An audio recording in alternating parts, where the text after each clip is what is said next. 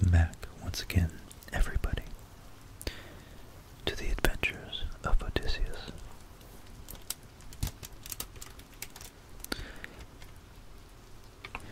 Now, of course, Odysseus has been through quite a bit up to this point.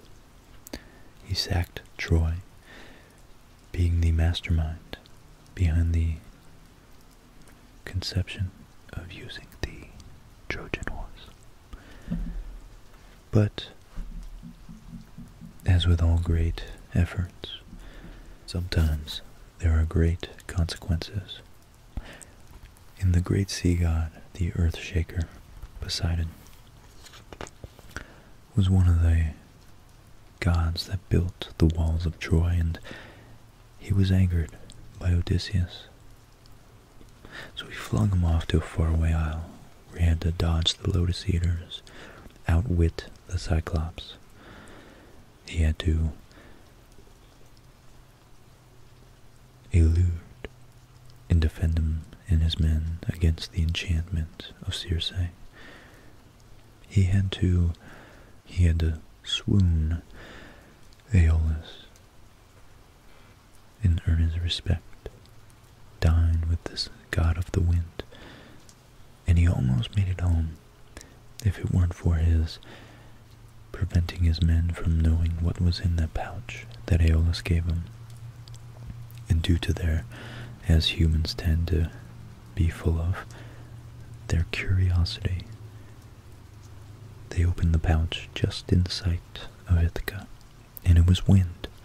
It was an east wind, and drove them west, a wind coming from the east. It drove them all the way back. So from here, they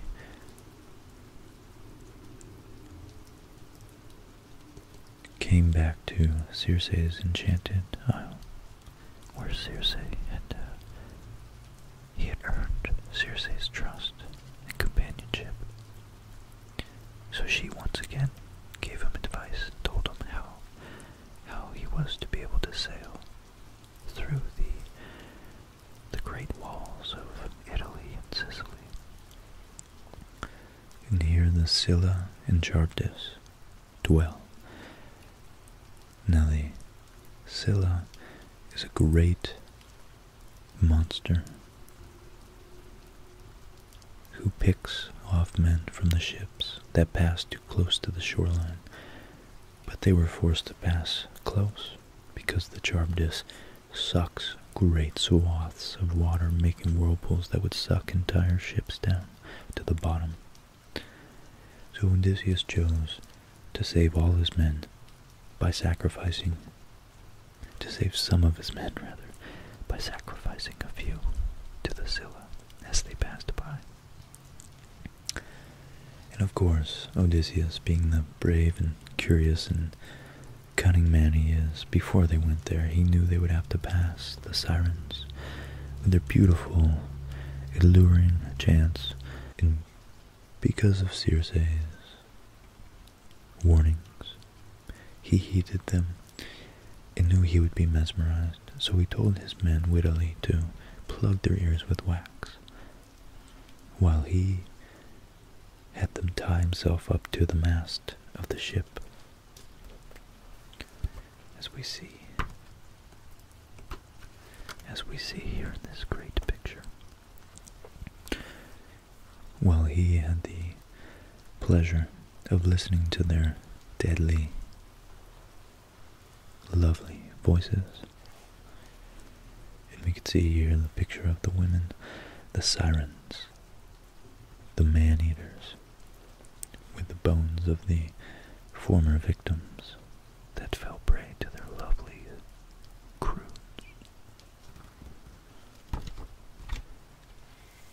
So they made it to Sicily. And when they shored up on Hyperion's castle, he had many, many, many flocks of sheep. But due to the warnings of Tiresias, who he consulted with in Hades, he knew not to meddle with any more of the gods or their flocks, the things they watched over. So, while he and his men tried their best to go hungry after a month, and the supplies dwindling down to near nothing, one night while Odysseus was asleep, his men slaughtered some of the god Hyperion's cattle. And from this, they were whisked off to sea, and their boats were destroyed. And Zeus was responsible, but only because his loyalty to the gods before the men, despite pitying Odysseus. So all his men died in the great thunderbolts and black, terrible storms that Zeus created to punish them for eating the gods' cattle.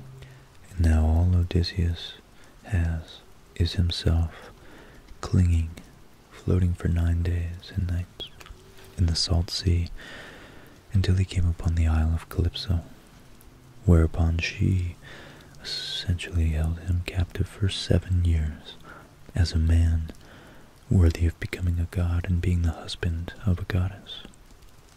But he wasn't happy. Odysseus spent 7 long, lonely years sitting on top of cliffs, staring out to sea and weeping at his fate. So, while Poseidon was down in Africa, accepting sacrifices, Athena thought, Odysseus has been through enough and been honorable the whole time. He's been a truthful, honest, brave, courageous, witty, clever man, and he's done his best to keep his men safe despite them all drowning. So she took it upon herself to ask Zeus for some vouchsafing of Odysseus, and now has guided young Telemachus.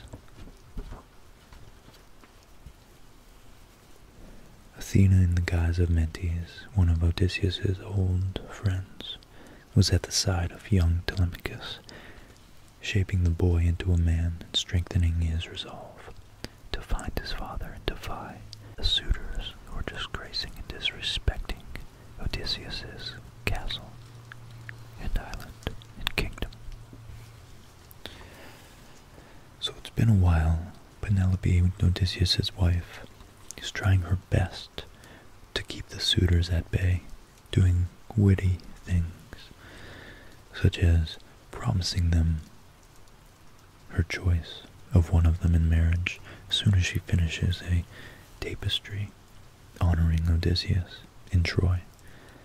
Yet every night while they get drunk and lose their wits, she discreetly undoes most of the work she had done that day, buying her much time. And by this time Telemachus is older, and has grown almost into a man, at least in physical appearance. And that's where Athena comes in. With the help of Athena and the guise as Mentes, young Telemachus is spurred on into action to defy the suitors and take back what is rightfully his and his father's. So, Zeus now is going to help Odysseus escape Calypso's isle by sending a messenger, Hermes. Hermes sped across the waves with his golden wand that brings sweet sleep or dispels it, and his golden sandals that carried him like Athena swiftly through the air. He dipped and soared above the waves, exulting in their spray, their salty spray. He found Calypso in her cave, singing softly and weaving at her loom with that golden shuttle. On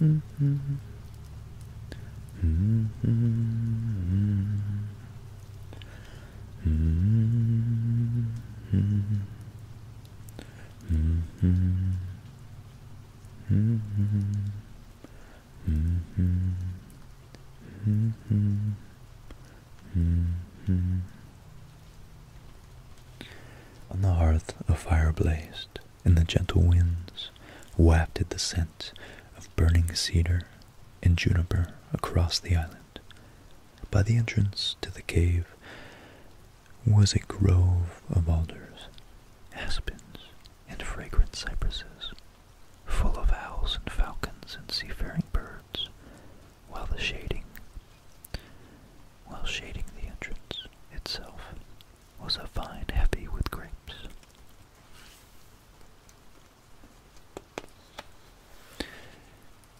So even the god's heart lifted at such beauty. Calypso welcomed him and offered him nectar, asking, "What brings you here, Hermes?" "I am commanded by the all-powerful Zeus to tell you to release luckless Odysseus. It is not his destiny to remain with you. He must build himself a raft to take him to the land of the Phaeacians. They will furnish him with a ship back to Ithaca, his home." "Oh, cruel Zeus," cried Calypso. "I rescued this man from the sea when Zeus had shattered his ship with a thunderbolt. I offered him immortality, to live with me and love me in this enchanted place, and now I must let him go. Who will I find then to be my companion?" Nevertheless, Calypso had to obey the command of Zeus. She went in search of Odysseus and found him, as usual, sitting by the shore, gazing out across the sea to where Ithaca lay. "The deathless gods have taken pity on you, Odysseus," she said. "I am to let you go. So if you wish, you may cut down trees, and I will give you tools to make a raft to carry yourself across the sea. I will provide you with food and water and wine, but think, I beg you, of the sorrows and the hardships that must lie ahead. You have a choice. Only forget your family, and you can live here with me in eternal bliss." "You have a heart to pity me," said Odysseus, "but I have not one to love you. My love is already pledged. I will endure any hardship if I can return to Ithaca." So Odysseus started work at once, building his raft. He felled 20 trees and shaped them with a bronze axe. He pinned the timbers together to make a raft and built half a deck on it. He then raised a mast and fitted a steering oar and fenced the sides with plaited willows backed with brushwood. After 4 days the raft was ready. So at dawn the next day, Calypso bade him farewell. She gave him provisions for his journey and a fair wind to help him on his way, and she watched him far, far into the distance. Now and then the breeze brought her some lively snatch of a sailor's song that Odysseus was singing in his high spirits. She buried even these sad fragments deep in her heart to treasure through the lonely years to come.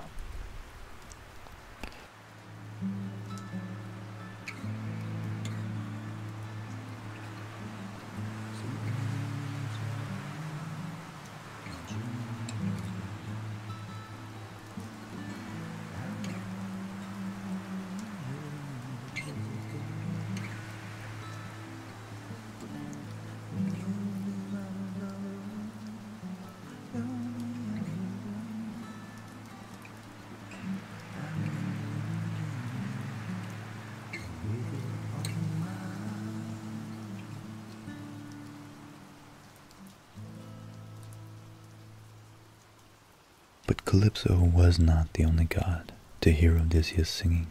Earthshaker Poseidon, who spans the earth, also heard that merry voice as he returned from Ethiopia. "Who has dared to do this?" he bellowed. "This man has not yet paid for his crimes against me." And Poseidon summoned a raging tempest to stir up the waves. Odysseus clung to his raft while it was flung hither and thither by the squalling winds and deep, rolling seas. But there was one to take pity on him. Ino, who was once a mortal woman, but now lives in the sea, rose from the waves like a gull and settled on the raft. "Poor man," she said, "Poseidon's anger will destroy you if you try to fight him. You must strip off your clothes and trust yourself to the sea, leaving this unlucky raft to its fate. Here, take this scarf. You can swim from here to the island of the Phaeacians, and the scarf will keep you safe from drowning. But once you reach the shore, cast it into the sea, so that it will return to me." Odysseus grasped the scarf and flung himself into the waves with only a single plank to cling to. For 2 days and nights, Odysseus rode the waves until, exhausted and near the end of his strength, he reached the rocky shore of the land of the Phaeacians. I just want to take a minute to look at this beautiful, beautiful, beautiful portrait.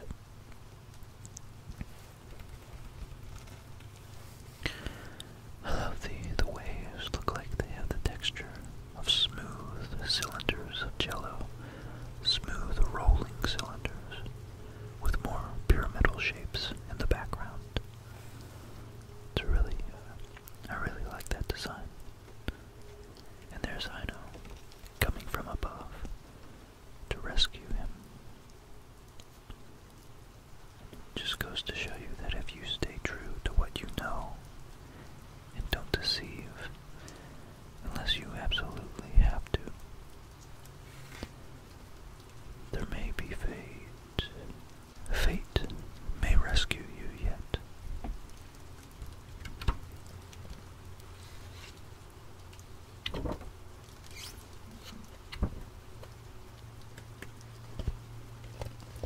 The rocks tore the skin from his hands as he clutched them.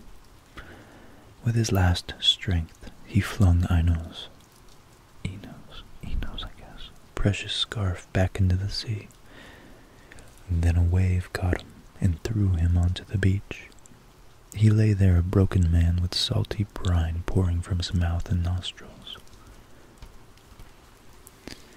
And as Odysseus lay bruised and battered on the Phaeacian shore, Athena sealed his eyes with sleep. Then the goddess went to the palace of King Alcinous and to the bedside of his daughter Nausicaa, a lovely girl in the first flush of beauty. The goddess whispered in her dreams, putting it in her mind that soon she would be married, and that she should take a wagon down to the washing place near the sea to launder all her fine clothes in preparation for the ceremony. So the next day, Nausicaa and her maids went down to the washing place. They took a basket full of fine foods and wine and a flask of soft olive oil to rub into their skin after bathing, for they intended to make a holiday of it. The girls washed the clothes and laid them to dry by the sea's edge. Then they bathed and anointed themselves with the olive oil, and afterwards they played at catch, tossing a ball from one to the other to the rhythm of Nausicaa's singing.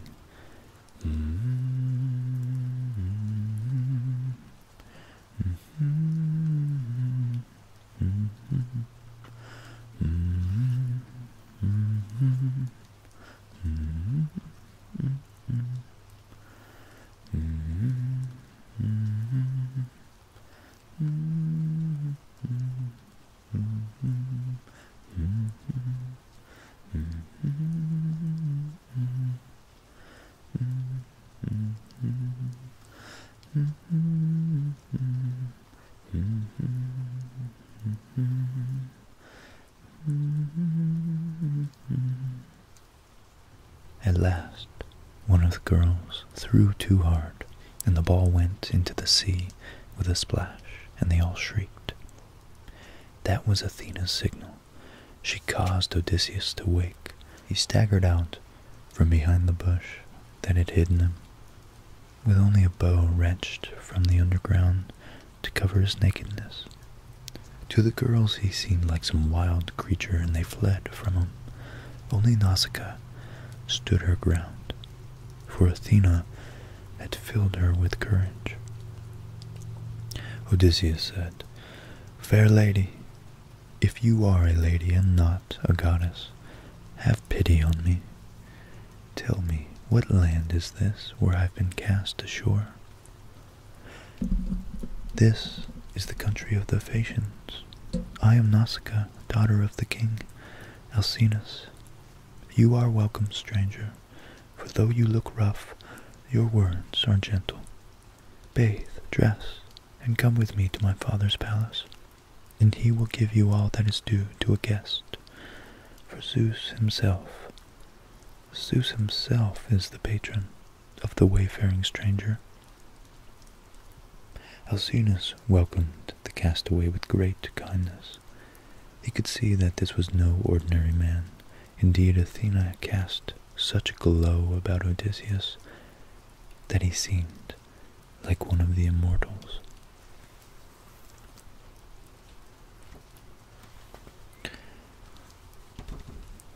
And here we have King Alcinous giving Odysseus some clothes, a wardrobe, a robe, one of those to wear. Here's an interesting scene of daily life. We have some boys looking at something in the distance, an old lady scheming on something, a girl perhaps looking at the escaped parrot, a couple flirting in the top rooms, a maiden looking down upon Nausicaa, who is trying to discuss Odysseus with her father, then some old men perhaps discussing what this means, and some other people dancing. This guy's just real low-key. I think he might be scheming as well. He might be the son of this old lady here. And this guy might be in relation with this woman. Yeah, maybe not. Maybe he's just looking at the ball. And these half-naked youngins are measuring the rod over here, looks like. "Tell me, what can I do for you?" said the king. "Give me a ship to take me home," answered Odysseus. "It shall be done," said Alcinous. "But first you must recover from your ordeal. Go and rest now, and tomorrow I will prepare a ship to take you wherever you wish. In your honor, I will hold a great banquet and games in which our younger men can show you what we Phaeacians are made of." Next day Odysseus, who had still not told Alcinous his name, sat in the place of honor at the feast. When everyone had eaten and drunk their fill, Demodocus, the blind bard, took down his lyre. Athena inspired him to sing of heroes, and the story he chose told of the quarrel between Odysseus and Achilles outside the walls of Troy. Odysseus drew his cloak over his face so that no one should see the tears that ran down his cheeks. Then Alcinous announced the start of the games. The young Phaeacians vied with one another, running, wrestling, jumping, and throwing the discus, each hoping to impress the noble stranger with their strength and skill.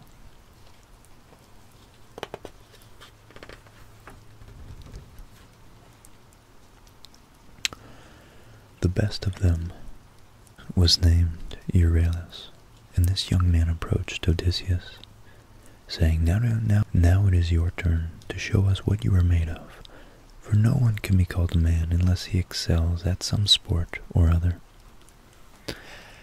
I have no taste for such things today, Odysseus said. My heart is aching to be home. Euryalus sneered.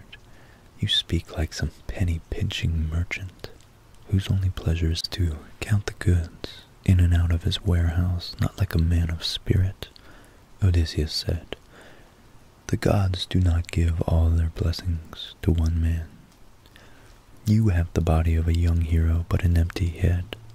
Once I too was young and strong, but I have suffered much through the malice of the gods.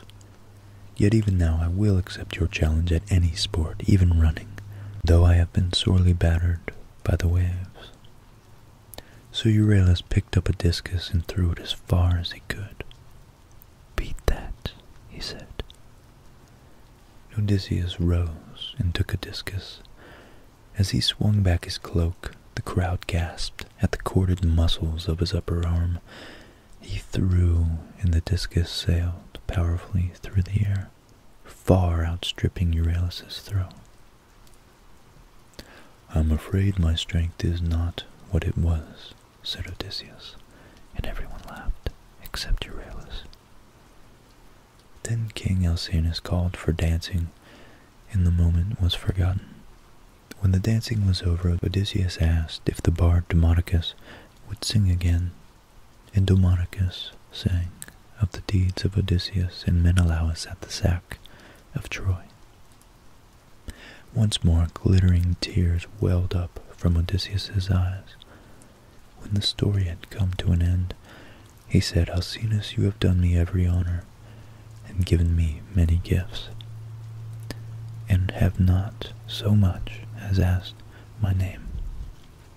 So now I will tell you, I am Odysseus, son of Laertes, prince of Ithaca. Since the fall of Troy I have been wandering the seas, buffeted by fate and the gods, from one horror to the next, but now with your help I hope to reach my home at last.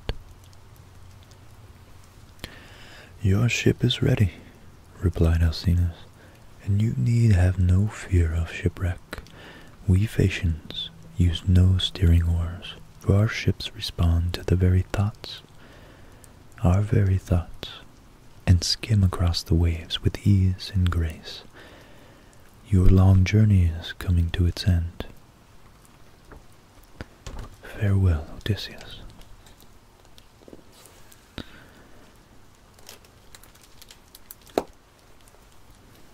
Thank you all for watching. Until next time, sleep well. And I hope you have a deep, restful sleep that gives you the courage and wittiness and wisdom to approach the day with humility.